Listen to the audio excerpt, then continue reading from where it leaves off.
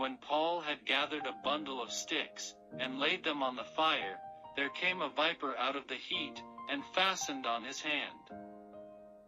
And when the barbarians saw the venomous beast hang on his hand, they said among themselves, No doubt this man is a murderer, whom, though he hath escaped the sea, yet vengeance suffereth not to live. And he shook off the beast into the fire, and felt no harm. Howbeit they looked when he should have swollen, or fallen down dead suddenly. But after they had looked a great while, and saw no harm come to him, they changed their minds, and said that he was a god. Thank you for watching. God bless you.